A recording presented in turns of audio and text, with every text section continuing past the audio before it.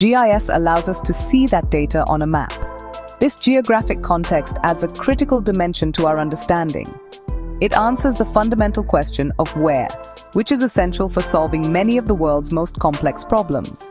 To track the SDGs, we need more than just numbers. We need spatial indicators. A spatial indicator is a piece of information that is tied to a specific location on Earth. GIS is the technology that creates these indicators. For example, instead of just knowing how many people lack access to clean water in a country, GIS can show us exactly which villages or neighborhoods are affected. This makes the data much more powerful and actionable.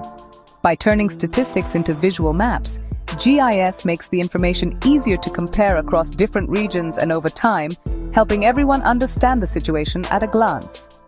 The visual nature of GIS is one of its greatest strengths. A map can tell a story that a long report cannot. When we map data related to the SDGs, we can immediately see patterns that might have been hidden. We can see where poverty is concentrated, where forests are disappearing, or where new schools are needed most. These maps become a common language that policymakers, scientists, and the public can all understand.